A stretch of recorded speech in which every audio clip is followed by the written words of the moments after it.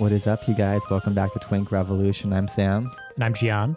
And we are joined by very special guest, returning guest, author, journalist, and general political rabble-rouser, Caleb Maupin. Caleb, hi, welcome back. Sure, I'm glad to be back. So Caleb has written a new book that has just come out called Kamala Harris and the Future of America. And we were blessed enough to get a little advanced sneak peek. And so, yeah, we've read it and really enjoyed it. Kind of wanted to ask you a little bit about the context of writing this book, because it's not a political biography and it's not even a political hit piece. But clearly Kamala Harris is somebody who's likely to be our next president. Her genesis and her temperament, her character is of issue. But I loved, and I hate to quote yourself back at you, but there's just a wonderfully pithy statement, which I think you say, Kamala Harris is the logical conclusion of a long process of distorting leftist politics and reducing it to a crude Freudian manipulation. So, what can people expect in the book? What is the structure of it? Well, I thought that the book had to be written because, when I first heard about Kamala Harris, right, she was a senator from California. That's when I first encountered her on the national scene. She seemed just like any other Democratic politician. But then I was informed by someone who I probably should not name, but someone who is a prominent Marxist scholar, that her father was a well-known Marxist as well. And when I came across that information, I was quite surprised. And from there, I began to look into Kamala Harris' record as a criminal prosecutor. And that was pretty shocking to me because she was definitely not a progressive. She was definitely not a friend of the downtrodden, as much as her autobiography, The Truths We Hold, tries to present that. And the more you look into her life story, the more you look into her father, the more you look into her upbringing, you read her autobiography and read what she wrote and also what she's put in between the lines, you can see that she is very much a culmination of a very, very long process of changing what it means to be a socialist, what it means to be a leftist and a revolutionary in the United States. And the fact that the progressive movement could produce someone like Kamala Harris, the fact that that we're in a period where revolution and the unleashing of chaos is one of the primary means by which the ruling class and the big bankers and corporations rule the world. That all forced me to really do a lot of investigation. The book is an essay in 3 parts. And I make clear at the beginning of the book, I'm not trying to make the case that Kamala is more dangerous than Trump, that you should, not vote for Biden because she's more I'm not saying that. And I'm quite critical of Trump towards the end of the book. I talk about Trump's very, very, very dangerous side as well. But the book is using Kamala Harris, her life story, and a lot of the research I did to make some overall points about where we are as a country. It's in 3 parts. The first part, I talk about, the history of leftist politics and how Kamala Harris grew up in this activist milieu. I mean, her parents met at demonstrations, right? They met at civil rights marches in Berkeley. The second part, I talk about the psychology and, how Kamala doesn't really like to talk about her father very much. And the more you look into the relationship with the father, the more you can learn. But also that leads us to what is it that really drives people to be revolutionaries and leftists. And I draw from Sigmund Freud and civilization and its discontents. And in the final piece, I come to a thesis about the Hillary Clinton State Department and the role that they played, how the Obama administration tried to restrain them, how Tulsi Gabbard represents forces within the Pentagon that tried to restrain them, and really what's going on behind the scenes, because there is a big fight among our ruling class right now and where we go from there. I tried to follow the tradition of Marxist scholars. If you read the writings of Lenin, you read the writings of Kautsky, for example. You read the writings of great Marxists. They analyze things with depth, right? This wasn't a pamphlet. This wasn't just a hit piece, right? But it certainly wasn't speaking of her in a positive light either. I was trying to speak to those of us who are revolutionaries, those of us who are socialists, those of us who want to get to a new society where profits are not in command. What does Kamala Harris stand for, and where is the United States going? What is happening that our movement could produce someone like her? What's going on here? that was the point of the book, and I'm glad you liked it. Yeah, well, I mean, it's interesting you sort of mentioned the sort of the Marxist mode of communication. It's because it is a style that you don't read often, and I've got to say it's you said it's not a pamphlet, and I think it's definitely not. It's a substantial work, but it is a style that honestly we've lost on the left outside of very limited pamphleteering, because it has that it follows a thread, and it pulls on the thread, and I'm sure you don't mind me saying, I mean, it's far-ranging. It is bringing in some concepts that at first feel unrelated, or you're like, oh, gee, where's he going with this? And then you pull the thread back together, and you see, yes, there's a narrative here which really does require that depth to untangle. Indeed, yes. I mean, this is how Marxists train people to think, right? I mean, one of the greatest books in the Marxist tradition, I think, that is the point of reference if you want to understand the history of Christianity, is The Foundations of Christianity by Karl Kautsky, right? And in that book, he doesn't just say Christianity is wrong. He doesn't just, he goes into great detail. He talks about, Israel and the history of ancient Israel and Palestine. He talks about the Roman Empire and the structure of the Roman Empire. He talks about the rise of medieval Europe and the rise of feudalism. He talks about so many topics to get you to understand where Christianity came from, where it led to, the role it played, and all the way up into his contemporary times. I believe the book came out in the 1800s, but that is how Marxists generally think, right? Is like, where did this come from? What role does it play? What forces are at work? And yeah, in the book, I end up talking about Libya. I talk about Syria. I talk about Stalin. I talk about the 5-year economic plans. I talk about the Black Panthers. I talk about the Congress for Cultural Freedom program of the CIA. I talk about a film that Disney put out, a cartoon during the 1940s demonizing Nazi Germany, and how that's similar to some of the themes that we see in Trump's rhetoric. I talk about Huey Long from Louisiana. I talk about a lot of different things, all trying to get you to understand who is Kamala Harris. I think there is a very, very, very good chance, I would say almost a 75% chance, that Kamala Harris will be president at some point in her lifetime. If it doesn't happen, I will be shocked. And that's why I figured, I had been planning to write this book if she got the vice presidential nomination. And I received word from a number of people that it was very, very likely she would be the vice presidential nominee. I have all kinds of people. When you're a journalist, you have to talk to people from all sides of the political spectrum, from all sides, from all kinds of different countries. We're all just trying to get little bits of information, figure out what's going on, put things together, tie it all together, and present it to the world, right? That's what you do as a journalist. And so I have a lot of different people I talk to. I have a lot of different sources and all of that, of people passing information along to me. And I became aware that it was very likely Kamala Harris would be a candidate, but I also became aware that there are a lot of people within the power structure who are very afraid of her because they see her as a continuation of the Hillary Clinton State Department. And I became aware of a lot of what went on in the background, with Ben Rhodes and the Obama administration, and there's a lot there. There's a lot in this book to understand who Kamala Harris really is and why she represents a very, very, very dangerous wing of the ruling class. Doing the research for this book, I almost got a new respect for Joe Biden, actually, right? As much as I don't intend to vote for him, he and Obama, they wanted to do the Iran deal. They wanted to have diplomatic relations with Cuba. John Kerry, Barack Obama, Joe Biden, they're closer to like regular liberals. Right? That's kind of what they are, right? They're more about, let's win without war, let's have soft power, you know what I mean? Yep. But the Hillary Clinton State Department, Samantha Power, Cass Sunstein, Jared Andrew Cohen, Anne-Marie Slaughter, these forces represent something very, very dangerous. The name Slaughter is too poetic, isn't it, really, given the outcome of that State Department?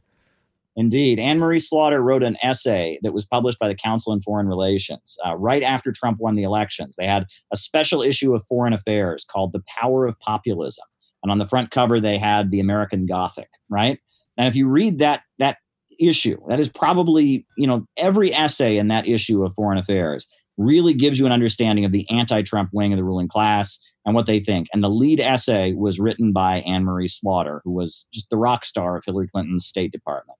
You read that essay, it is about, we are going to foment unrest and chaos and revolution all around the world to tear down, quote unquote, populist governments to make way for an open international system, which means open trade, open information. And I read that, and as somebody who is familiar with how the World Trade Organization and the IMF and the World Bank operate, and how our living standards here in the United States have been going down, how Mexico has suffered under NAFTA, how so many countries have just been reduced to utter poverty, I saw what that was really about. And I looked at Libya and I looked at Syria, and we know what they mean. And why is populism the target rather than socialism or communism or I mean, this is far different than the Cold War. This isn't an ideological war. This is about maintaining the rule of big multinational corporations and staging unlimited chaos and unrest in order to carry it out.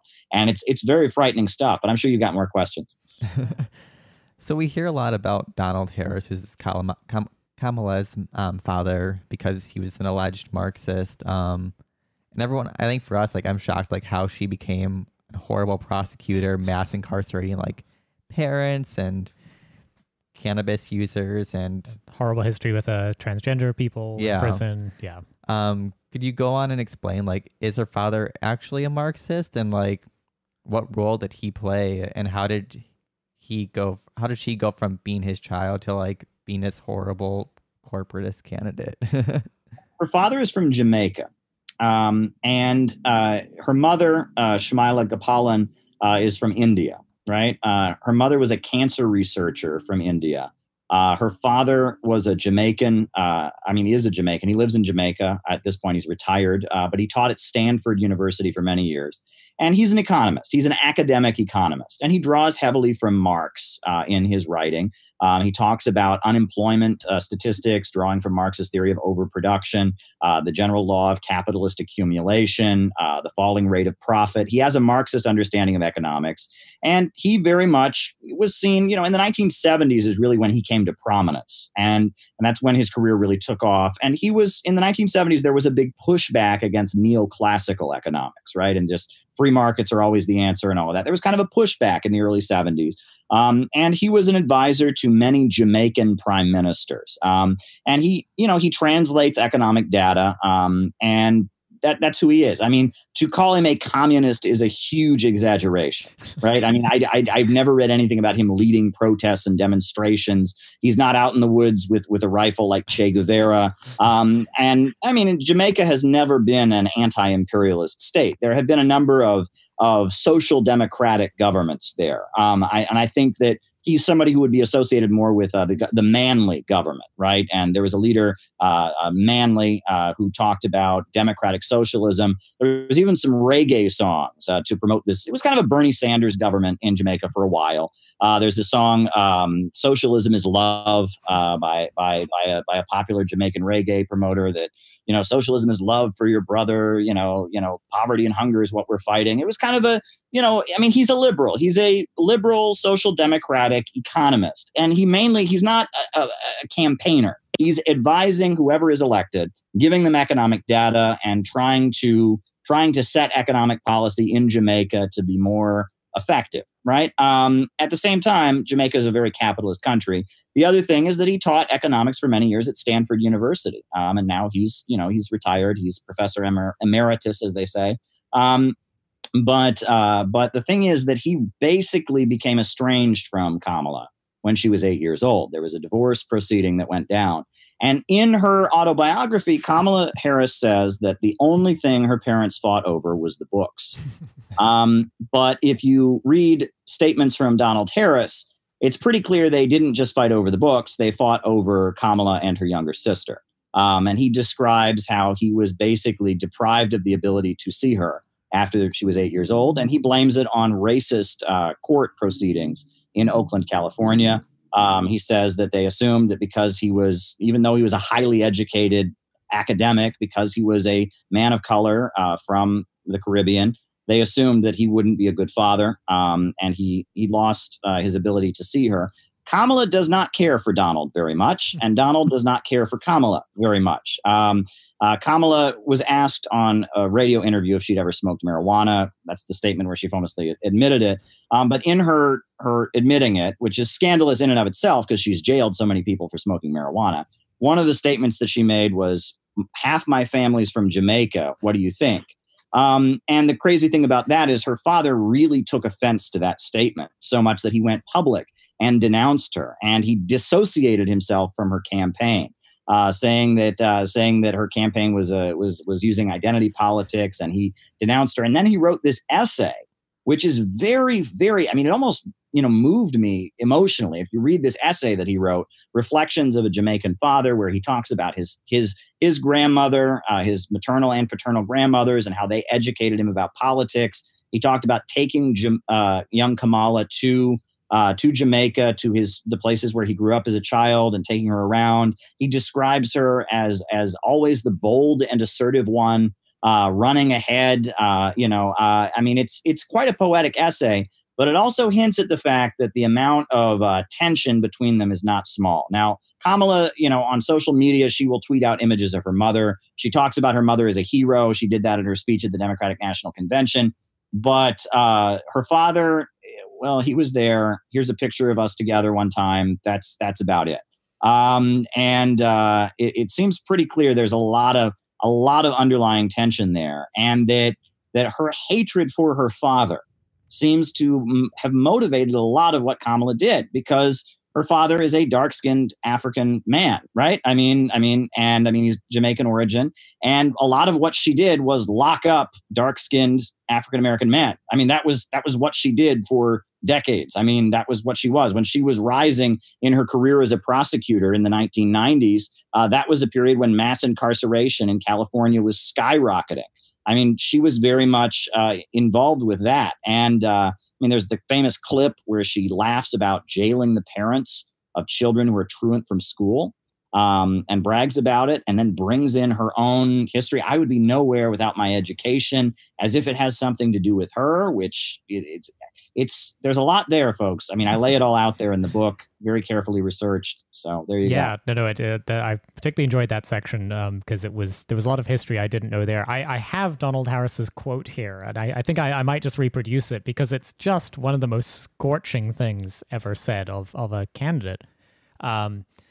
My dear departed grandmothers, as well as my deceased parents, must be turning their grave right now to see their family's name, reputation, and proud Jamaican identity being connected in any way, jokingly or not, with the fraudulent stereotype of a pot-smoking joy-seeker and the pursuit of identity politics.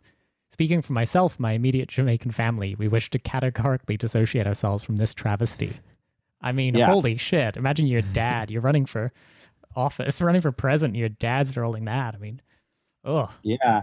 Now, he's not giving any interviews, and at least until after the election at this point. So that's the last public statement that we've had from him. But you read this essay that he wrote. It's about 10 pages, Reflections of a Jamaican Father. It kind of reeks of just bitterness, but sadness. It's a very bittersweet piece. And you get an image of the loss, kind of the tragedy, the sadness that he felt about being deprived of the ability to be part of his daughter's lives, being deprived of the ability to have his daughters really understand Jamaica and its heritage.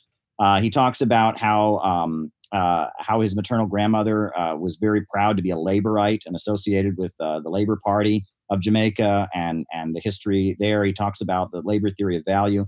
It's really fascinating. It's very, very fascinating. The New York Times hinted at a little bit of this when Kamala was selected. They gave a couple paragraphs to Donald Harris, but there's a lot more there. I mean, and it might be worth, I know you kind of touched on this, but just for the benefit of our listeners, I mean, the difference between sort of the Marxist critique of capitalism that all capitalist economists use freely, and being a Marxist as a mode of, having a theory of change and revolution, right? I mean, and as far as we can tell, Donald Harris is really the former. I mean, he's an economist. Yeah, I mean, he would fit in well at the Institute for Policy Studies, or I mean, at the economics department of Yale University or something. I've never seen anything where he advocates a revolution or it's, out in. I mean, apparently he did meet Kamala's mother during the protests at Berkeley, and that's what's particularly interesting, because Berkeley, California, was really the center of the New Left. I mean, that was the year that Kamala was born, 1964. that was the year of the free speech movement at UC Berkeley, right? That's when the students were told they couldn't organize around off-campus issues. So they went out and did it anyway. And there was a student who'd set up a civil rights literature table, who was arrested. So the students surrounded the police car and set up a microphone on top of the police car and held the police car for a day or two as kind of a symbol of free speech. There's Mario Savio, who was the student leader there, giving that famous quote, "There comes a time when the operation of the machine becomes so odious that you can't even passively take part. You've got to throw yourself upon the gears and upon the wheels and say that unless you're free, the machine cannot function at all."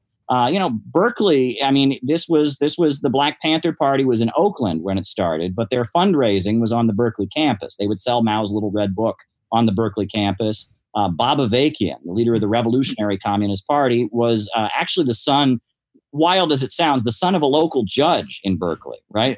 One of the most prominent judges in Berkeley, who actually was on the California State Supreme Court for a while, Spurgeon Avakian. Well, it was his son, Bob Avakian, who got involved in the protests at Berkeley, now leads the Revolutionary Communist Party. For a long time, we had the International Socialist Organization, the ISO, in the United States. Well, the ISO originated as the Berkeley chapter of the Independent Socialist League, the ISL, or the Independent Socialist Club of Berkeley, right? And when Max Shachtman, who was their leader, when he officially dropped any support for Leninism, they aligned themselves with Tony Cliff rather than Max Shachtman. And then that's the ISO. And like all over the world, people know the IS tendency, right? I mean, I'm sure any corner of the world, you're going to see the IS. It's probably the biggest current of Trotskyism.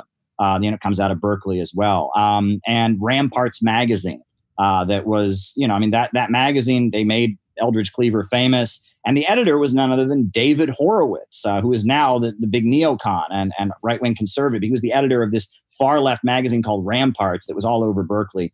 Berkeley was the center of left-wing activism in the 1960s and 70s, but it was also ground zero for a lot of CIA insanity.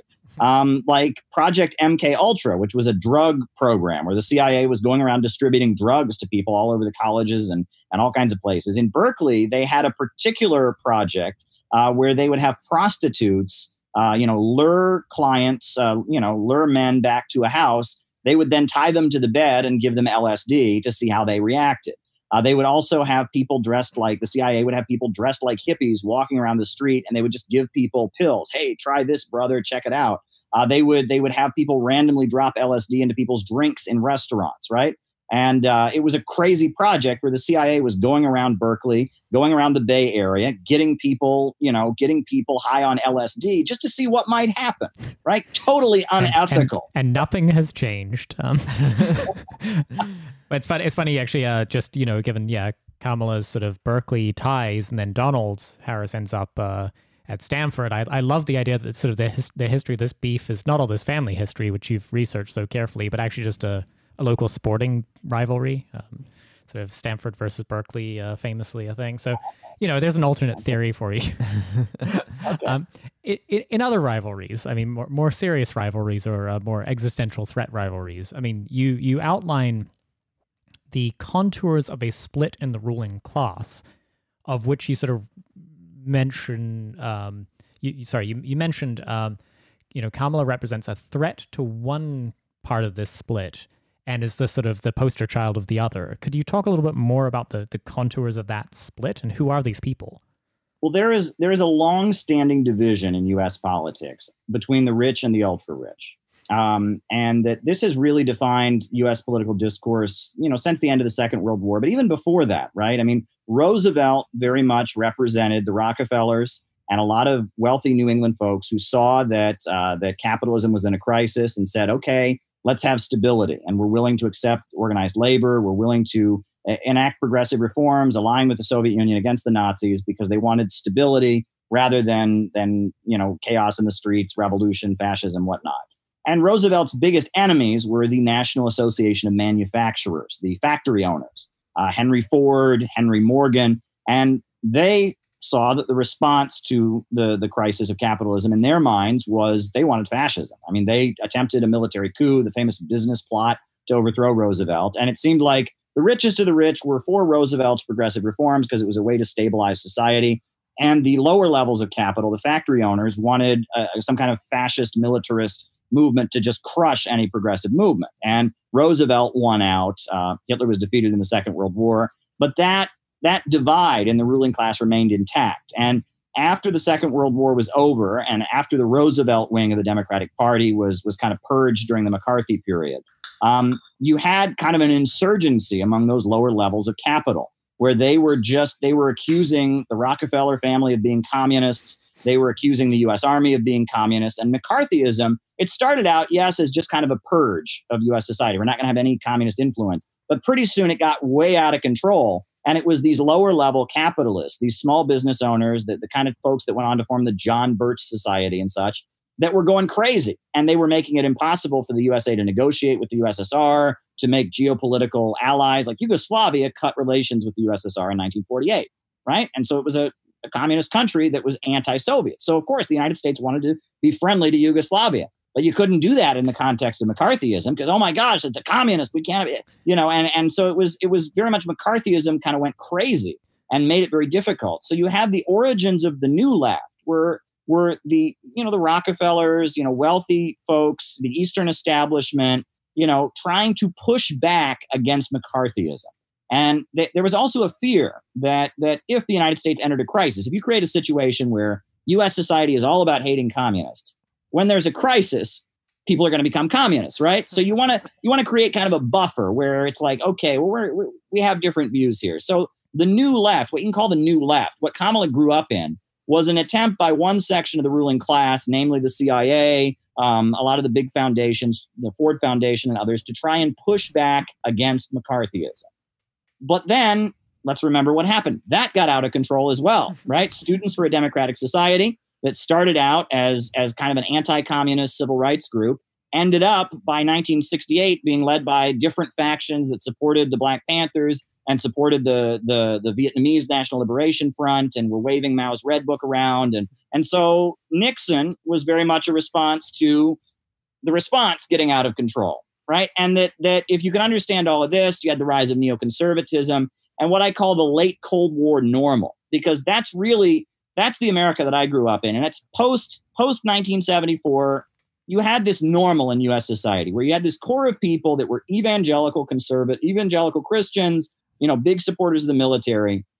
They were kind of the core of U.S. society. And liberals were basically a milder version of what they believed the same kind of things. They were just kind of watered down, right? And as the 1970s, 60s political upsurge, went further and further down the memory hole, we moved further to the right as a country with this core of neoconservative geopolitics and evangelical Christian fanatics that kind of ran the military and ran the state apparatus. And, but then in the Bush years, we see the global situation once again slipping out of their hands, with Russia and China getting stronger, with the rise of Bolivarianism in Latin America, with a huge amount of unrest and discontent in the African-American community. And so we see an attempt by one of these same forces to try and push back against neoconservatism. We see the rise of Barack Obama, and that obviously doesn't solve all of our problems. We now have the situation with Trump. And this is a long trajectory. And I put that at the end of the first chapter because it's important to understand. Kamala Harris fits into a long trajectory of U.S. politics that leads us right up to where we are, where there are factions in the ruling class that are fighting against each other. Donald Trump, he is with Betsy DeVos, the Secretary of Education, who's a billionaire. Her brother's Eric Prince of Blackwater. He is with Bernie Marcus, the owner of Home Depot. He is with Sheldon Adelson, the real estate tycoon of Nevada. He is with Hobby Lobby, the chain of crafts and stores that was available and was very conservative. He's with one section. He's with Likud in Israel and Netanyahu. He's with the anti-Iran lobby in Los Angeles and the Shah. He's with the Miami Cubans. He's got a constituency. There's a much more powerful constituency that is thinking long-term and strategically. That constituency is made up of the 4 super major oil companies. That constituency includes the tech giants of Silicon Valley, Google, Facebook. And those folks see Donald Trump as a threat because he's not on board with their long-term geopolitical strategy for dominating the world economy. They just want to make profits in the short term. And that's really the divide in the ruling class. And Kamala has become the poster child for that more powerful faction, what you might call the Eastern establishment, the Silicon Valley fascists, the big oil monopolists that basically see Donald Trump as an impediment to their agenda of dominating the world. Yeah, the sponsors of Twink Revolution for anybody following along at home. Oh, really? Okay. Yeah, you kind of touch on the book as well, like how many elements of like the left and intelligentsia, like Alfred Kinsey and like Margaret Sanger, were all funded by like groups like Rockefeller and stuff. And I think for a lot of people that might be surprising, but why do you think, or what advantage does the capitalist class have in financing these people who seem they don't actually intercept the politics at all? Like they research sex and like reproductive care. Yeah. Well, Margaret Sanger started out as a communist, right? I mean, she was in New York City. She was on the committee of the Socialist Party. She was a donor to the industrial workers of the world. She's wealthy, and she very much believed in women's rights. She had the Rebel Woman was her magazine that was published, and she was a communist. She was a Marxist, and she believed in birth control and women's rights. She was always being arrested for sending birth control through the mail, and she saw the Marxist movement as very much a vehicle for liberating women. And I think throughout her whole career, she believed in birth control because she wanted to give women reproductive choice. She was a feminist. She believed in women's rights. That's what she was about. However, she fled the United States and after threatening the life of John D. Rockefeller, which is a whole wild story, she fled the United States. She was facing all kinds of criminal charges over birth control and such. And, she lived in Britain. And in Britain, she started talking with the Neo-Malthusian Society. And the Neo-Malthusians, there's a long tradition of this in Britain, of thinking there are too many people in the world and that economic problems are rooted in overpopulation. And she started hanging out with them. She also visited the Soviet Union and didn't like it. She was into socialism because she thought it would lead to a free sex, free love, gender-liberated society. She got to the Soviet Union and she saw that was not the case. The traditional family was very much intact. It was a very militarized, conservative society that was fighting for its life against Western capitalism. It had a state centrally planned economy, but it was not the free love sex paradise that she wanted. So she was disillusioned with the Soviet Union. So she went back to Britain. She was hanging out with the Neo-Malthusians. And eventually John D. Rockefeller, who she threatened, let's not recall, she threatened his life, and that's why she fled the country, ended up paying her. She ended up going back to New York City and starting the first abortion clinic and the first, reproductive rights birth control clinic. She started the Birth Control League, which is now known as, it's known officially as Planned Parenthood. It was originally called the Birth Control League. She started it, and she dropped Marxist economics for Malthusian economics. And that became very clear. She believed overpopulation was the problem. During the 1930s, there was a Great Depression, and she argued that the Great Depression was caused by the poor people having too many babies. There's a famous poster that she used to raise money, and it had a little orphan girl holding a bowl on it. And it said the cruelty of charity. Now, you would look at that poster and you'd think, give the poor little girl food. But in her mind, the poor little girl should never have been created to begin with, right? And the phrase cruelty of charity, right? If you feed poor people, then they breed. You know what I mean? This is really maniacal British Empire thinking. And, she spoke at Ku Klux Klan meetings. That's documented. She wrote and talked about the hope for and in her mind, breeding out in what she deemed to be inferior races, arguing that through eugenics and through birth control, they could gradually eliminate African Americans. She believed in women's rights. She believed in the right to birth control, but she was getting money from the Rockefellers and she was getting money from the Malthusians, and she threw in with a really nasty bunch of people. And for a long time, Planned Parenthood would just kind of pretend this didn't exist. They finally, like we're talking like a month ago, finally Planned Parenthood has disavowed her, right? Wow. It's taken them this long. They finally have disavowed her, but some really nasty letters have surfaced where, she says things like we shouldn't let them know our goal is to eliminate black people. But it's really intense. The level of racism of the crowd she was hanging out with was very intense. That's Margaret Sanger. The Kinsey report, similar story, right? Now Alfred Kinsey, I think he very much did believe in sexual freedom. But to do his research, he had no qualms, using the research and the investigative work of some pedophiles, right? And that's been pretty well documented that there were some child molesters who he got information about, how prepubescent children's bodies works and such. And you can look into the details. It's pretty gross. I don't want to repeat it here, but I mean, Alfred Kinsey did some pretty unethical stuff as well. But I think that the Rockefellers, again, their feeling was, the way that we're going to defeat communism, the way that we're going to roll back the influence of the Soviet Union, of Russia and China, is by creating kind of a global wave of instability, right? The far right wing, the McCarthyists, the neocons are saying, let's militarize our society, let's lock down, let's just, and the Rockefellers are saying, let's create a wave of global instability, chaos, and unrest. Let's unleash everyone's impulses. Let's give people a level of freedom that will make it so no stable force of opposition to our capitalist power can exist. And that strategy is the strategy of the Rockefellers. That is the strategy of the Hillary Clinton State Department. We've seen the results of it in Libya. We've seen the results of it in Syria. It's not good. We've seen the results of it in Honduras. It's not good. So you kind of mentioned, I love the end of the first chapter, I think it's the first chapter, where you give a sketch of the sort of the progression through sort of McCarthyism and those steps.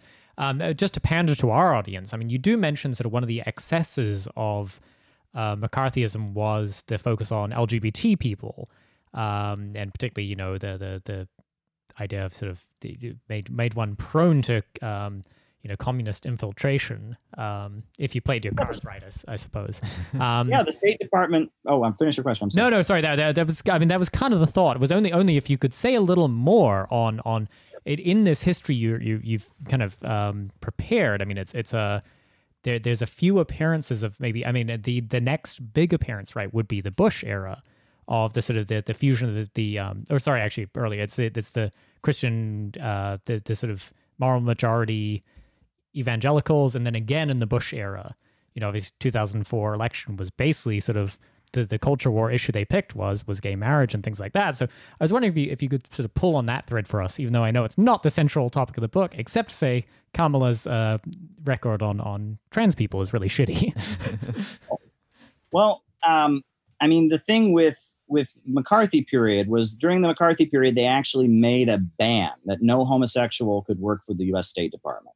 The idea was that if you were gay, that the Soviet Union could blackmail you with it or something, and that gay people were known to be, radicals or whatnot. And that there's actually a clip where Joe McCarthy makes a very homophobic joke on the floor of the U.S. Congress. Have you ever seen this clip where he says he's asked, he makes reference to so-and-so being a quote unquote pixie.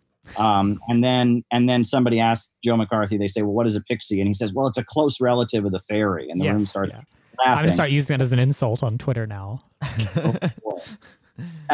But the other thing that's rather weird is that many people speculate that Joe McCarthy was himself gay. Yeah, that's relatively well documented at this point, I think, or at least well speculated. Yeah, Hank Greenspun, who was the editor of the newspaper in Las Vegas, I guess he made that allegation that he was known to be gay. The day after the article claiming that Joe McCarthy was gay was published, Joe McCarthy made a big public display of marrying his secretary. And he announced. Haven't we all been there? Right. The next day he announced, "Oh, I'm marrying my secretary," and they went and he's like, "Look, I'm married. I have a wife. I'm clearly not gay." He did that right afterwards. So that was very, very sketch and suspicious. And the other thing is that Roy Cohn, who was Joe McCarthy's very, very close, close collaborator, and he was a prominent Republican up until the 1980s. Roy Cohn was very well known to be gay and actually died of HIV. Yes. And was seen in subject of Angels of America, if people are familiar with that media production. Indeed. And from what I understand, when directly asked if he was gay in a public forum, Roy Cohn would respond, he would say, well, I can't be gay because I'm very successful. Yes. And the definition of a homosexual is one who is not successful in their career. And I'm highly successful, so I cannot be a homosexual. That was that. And that's a very strange way of answering the question. That's how we answer accusations that Twink Revolution is successful. We say we can't be successful. We're homosexuals. So there you go. Yeah. So clearly for Kamala, for the identitarian left, the main fixation is that she's like a woman and a feminist icon, and like she's half Indian, half black. And then that's very important as a candidate. But you mentioned kind of how there's emerged this absence of class solidarity and economic notions of socialism, like central planning, which has resulted in a left largely based in victimology. How do we like kind of get through that, and like what are the obstacles for the few remaining like old school lefties? Because clearly that's always going to be a crux used against us, because you're silencing a black woman who wants to become the first VP or president. Indeed. Well, what's very odd is that, Kamala, the amount of times in her speeches that she references her own childhood is not small. Yeah. Which is very odd. And you remember that moment where she said to Joe Biden, she talked about being one of the first students to integrate schools in Berkeley. And she says, that little girl was me. And then immediately her campaign started selling T-shirts with the face of 10-year-old Kamala Harris on it. And 10-year-old Kamala Harris's face is like an image for the campaign. Now, and what's interesting is, to the folks that are very, very concerned about identity politics, that's a particularly important thing. Like, I knew people of color who voted for Barack Obama simply because they wanted their children to grow up knowing that their child could become president, or that they could become president, right? And that by having a black man as president, it gave a huge boost of self-esteem to every black child in the United States. And I mean, that's a legitimate argument. I'm not, I voted for him because I thought he was a Kenyan secret Muslim socialist, but like, whatever, you could take what you can get. Right. And, Kamala Harris, they really emphasized that at the Democratic National Convention in the video about her, like, and they just showed, young girls of color cheering, like, one of us can be president. They really are emphasizing that.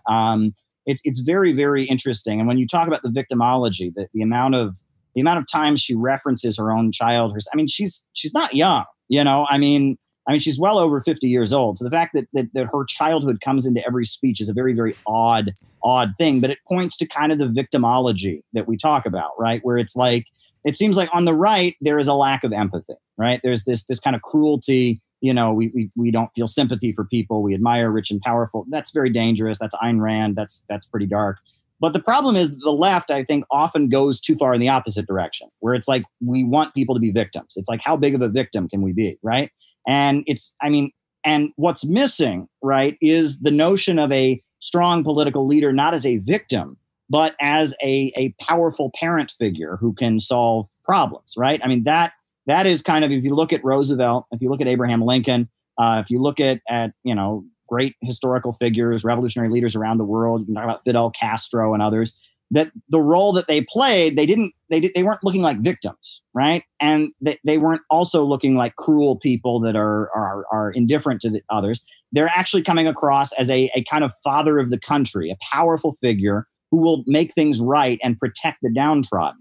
Right. And that is, Freud talks about that being kind of a natural desire we all have. We all have a desire. And he talks about the notion of God even playing that role. Right. God is we've all kind of invented this magical father in the sky who's going to make everything okay. That we all have a desire for that. And that in times where we have very strong, effective political leaders, they're filling that role. Right. They're seen as powerful figures who will fight for the downtrodden and oppressed and make things right in the world, create justice with their strength. They're strong, but they're not oppressors. They're strong, but they're not brutal. And that's what's missing in leftist discourse. We celebrate victimhood. We rightly call out the right for their lack of empathy. But the idea of being strong and powerful, but moral and righteous is also kind of missing. Yeah. I'm trying to remember. I think you mentioned, the quote's escaping me. There was a woman who sort of oversaw one of the 5-year plans.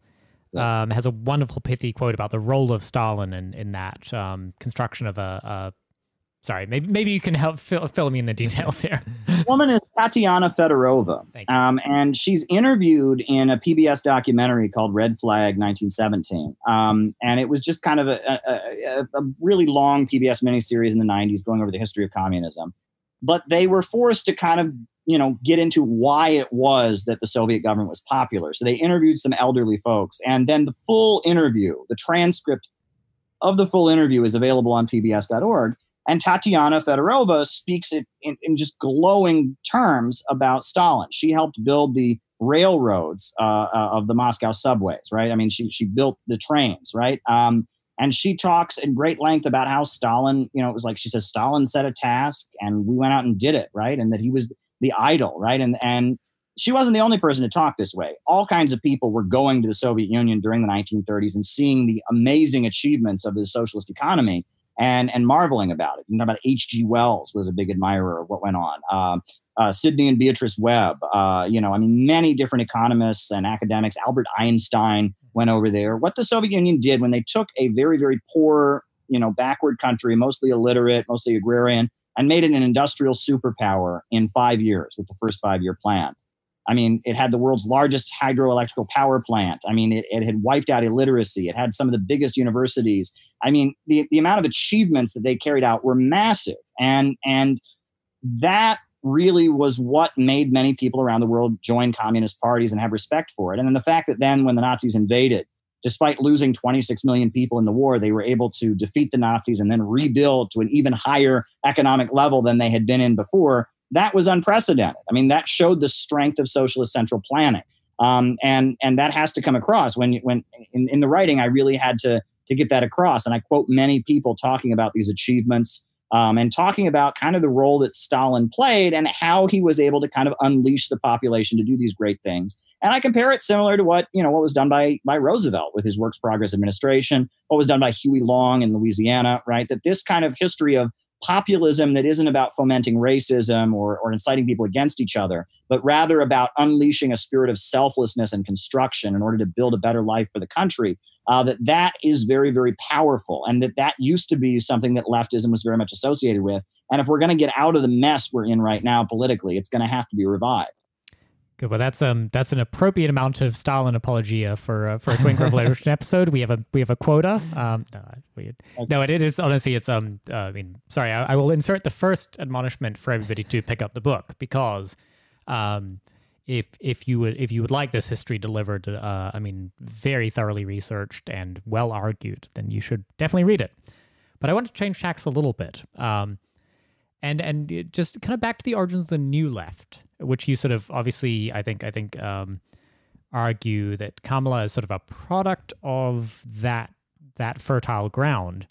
But you talk about the connections between the Frankfurt School, which is looms large in the public imagination on the left these days, and the New Left. So I was kind of curious if you could tell us a little bit more about what you think sort of the Frankfurt School.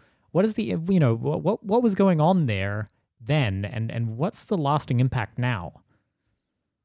Well, the Frankfurt School, you have individuals like Theodor Adorno and Herbert Marcuse and others, and that they were around. They were maybe influenced by Marxism before, but after the Second World War, a lot of funding went to them to do research, to get published.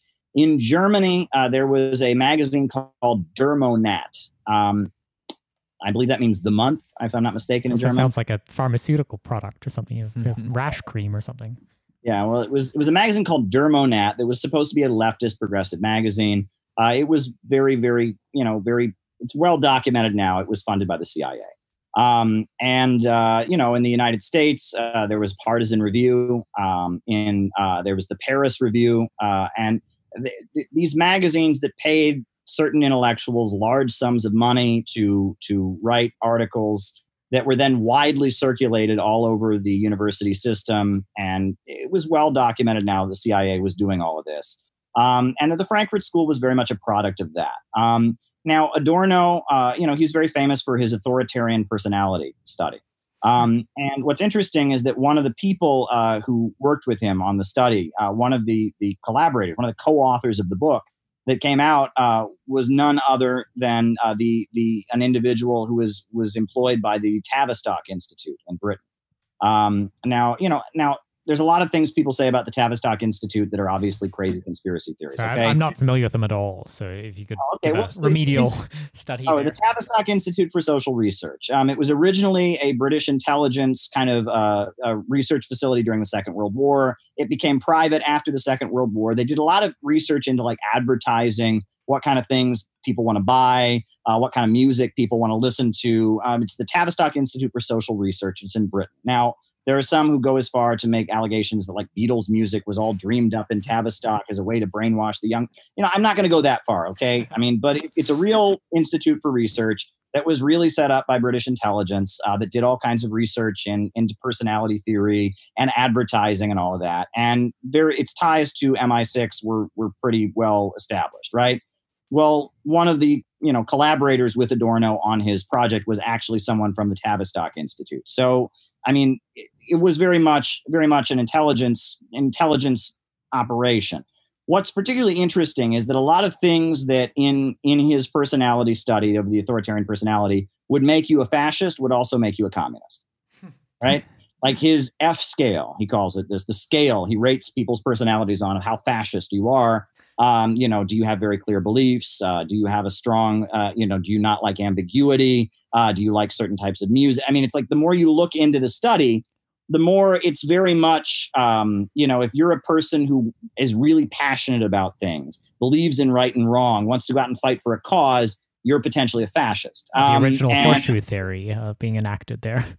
Yeah, basically. But that's kind of the Frankfurt School view of things. And Susan Sontag, who comes out of the Partisan Review, which was also at the same time, she very famously said that communism was basically the most effective form of fascism. It was fascism with a human face, right? So, I mean, and that kind of thinking where leftism simply becomes about giving freedom to intellectuals and giving intellectuals the freedom to unleash themselves and protecting intellectuals from the mob, right? That's what Ayn Rand, that's what all the voices of liberalism tend to view the masses of ordinary people as the mob, right? These inferior rabble who, if they're not being properly managed, will get out of control and who knows what they'll do, right? If that's what leftism is about protecting individuals from the mob, at that point, is this really socialism? At this point, it's simply a form of liberalism. Yep. Let me add that, Hannah Arendt is also somebody who was promoted by the CIA during that period. And she wrote a book called Eichmann in Jerusalem, which was about, the war criminal mass murderer Adolf Eichmann, who was, kidnapped from Argentina and executed in Israel. And she sat in at his trial, and she writes this book, about a study of the banality of evil.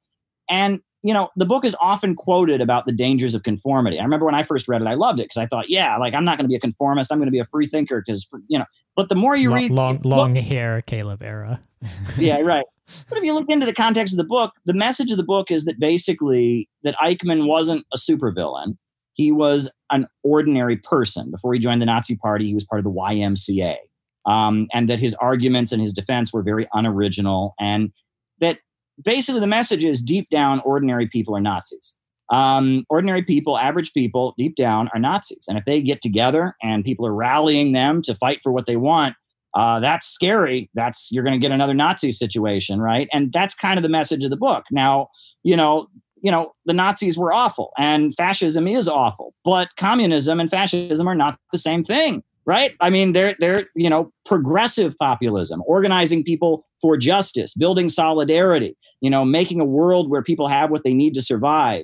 That is a very different thing than the menace and historical evil that you could call fascism. So that's kind of missing. Fear of the people, fear of the masses. Anti-populism becomes a theme in leftism as these powerful forces are kind of distorting leftism to fight communism, but also to try and wage this fight with another faction of the ruling class.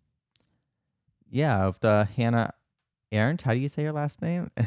The Hannah Arendt. Okay. Yeah.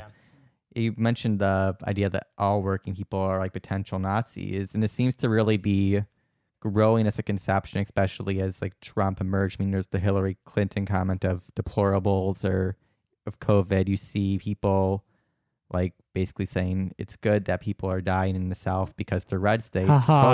Your boat sank because it had a Trump flag on it. I'm glad you're dead. Ha ha ha ha ha. Yeah. Do you like what made the left adopt these anti-worker things? 'Cause I think we can kind of guess like the capitalist class might do it as a form of control, but it seems like it's growing in this like broader new left milieu. Right. I mean, these people are not the people really doing this or pushing this line. They're not factory owners. They're kind of themselves not particularly advantaged. It's pessimism.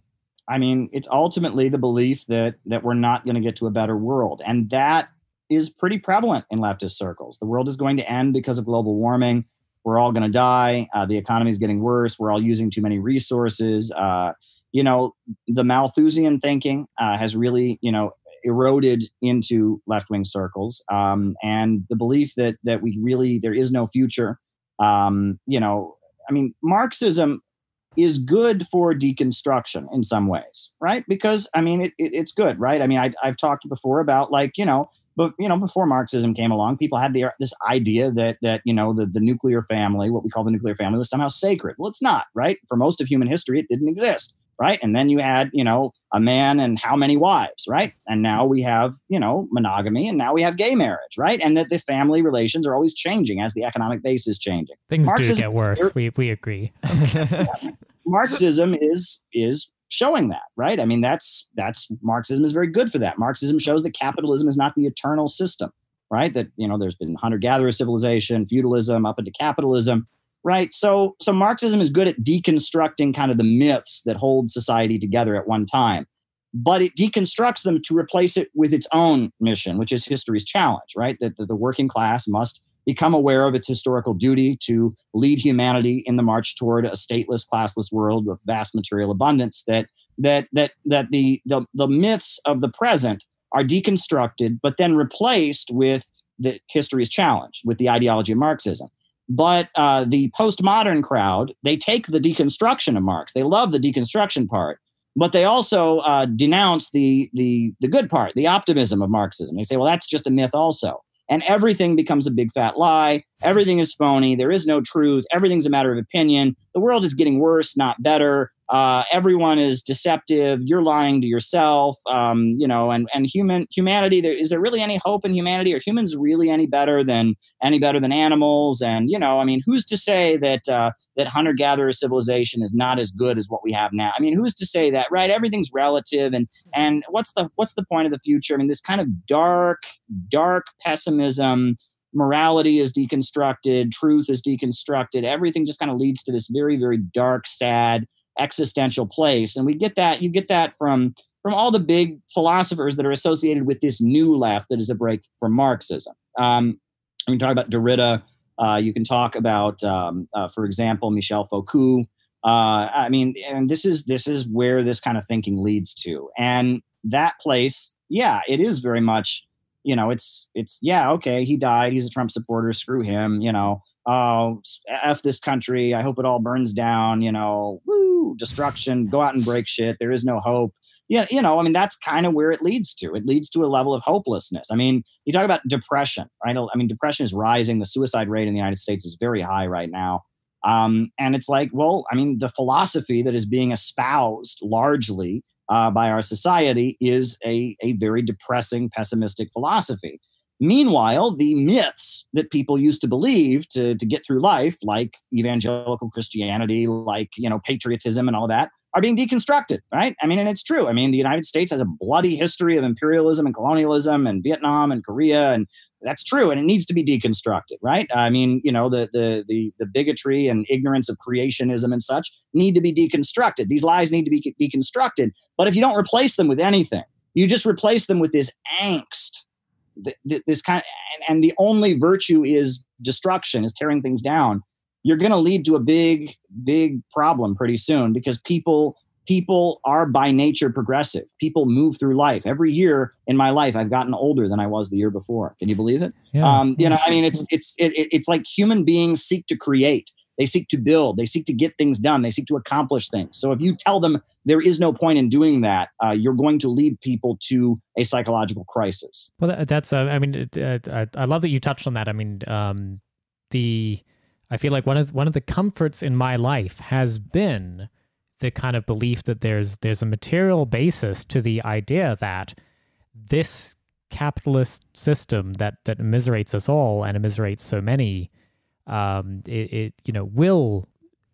must lead to something else, and that we it is our job to kind of try and shape what it turns into, but it will progress beyond this. I feel like I'm kind of touching tangentially on your last book. I don't know if it's quite your last book, but another book you wrote, Vandals and City Builders. Would you want to give us a brief summary on what the cause for optimism in that? Well, that book largely argues that there are two trends in human history: the city building tendency and the vandal tendency, and it goes through human history from the time of hunter-gatherer civilization up until now, talking about these two tendencies and how they manifest themselves. And I talk about the history of the 20th century, the crisis of Marxism at the beginning, the rise of the Soviet Union. I talk about the distortion of leftist politics. It opens with kind of a lengthy essay making this point, and then I feature a number of essays I've written along these themes about divisions in the ruling class, about geopolitics.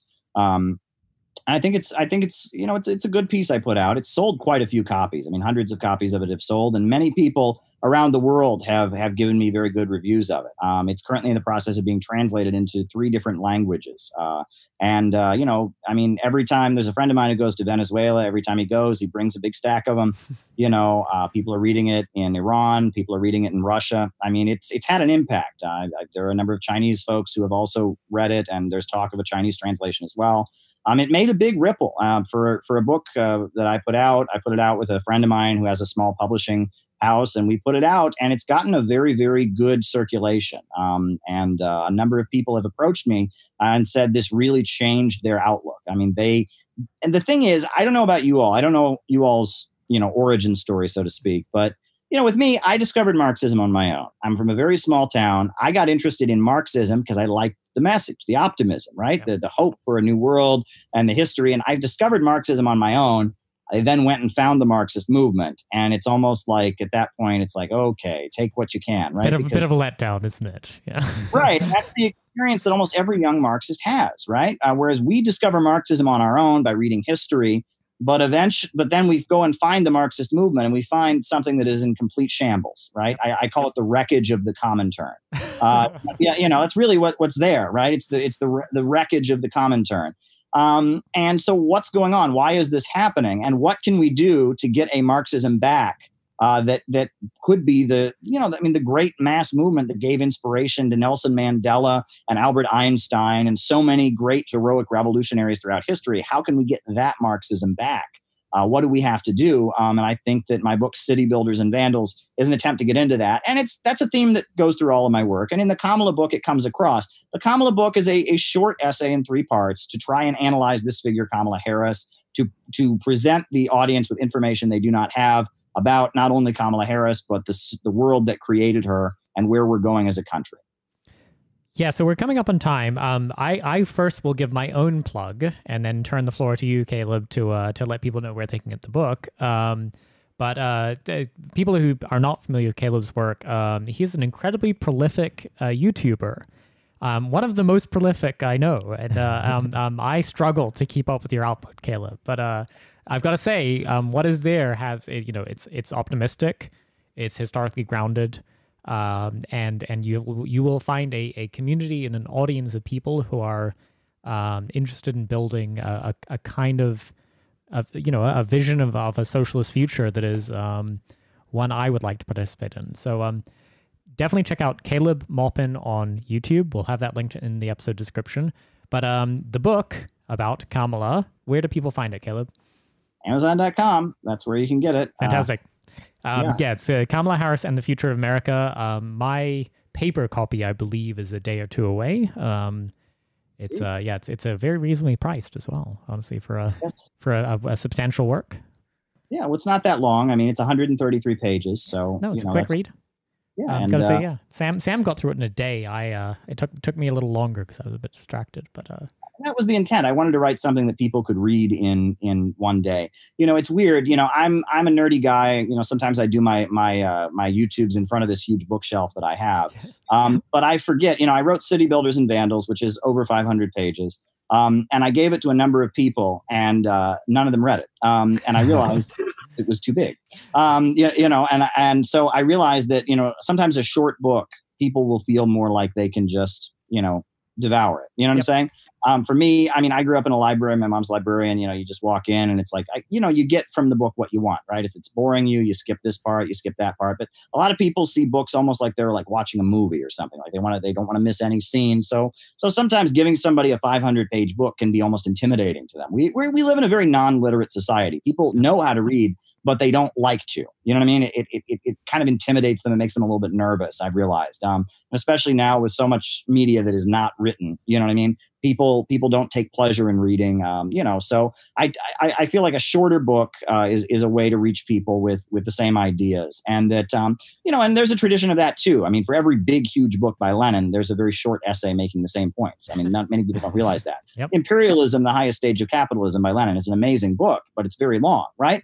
But there's a book there's an 11-page essay called Imperialism and the Split in Socialism that makes all the same points just very quickly. He doesn't go into the meticulous documentation of everything he's saying. He just kind of says, this is what I think imperialism is. Here's how it's dividing the socialist movement, et cetera. And it's much more concise. And that's important. I think you have to do both, right? I think for What Is to Be Done, one of Lenin's most important books, there's a very short essay called Where to Begin. Yep. And it's good to have a concise Reader's Digest condensed form, and to also have your big, rich, well-researched, careful, giving an example of everything you say as well, right? I think they're both important to do.